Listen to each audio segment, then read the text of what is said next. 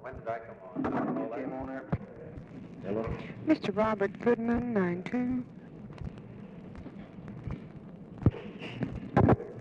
Hello. The FBI got in the car and think that there's reasons to believe that no people were in the car because they've been unable to find any evidence of that, and there are indications that there were tracks leading from the car back to the highway. Wonderful news. And we don't know where we'll go from there, but I thought you should have that information as soon as we had it.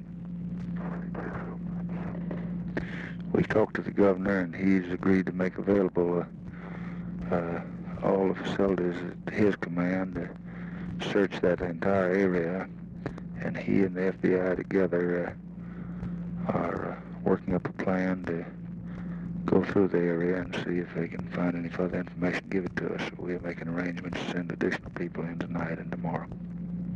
I can't express my words to thank you for what you're doing.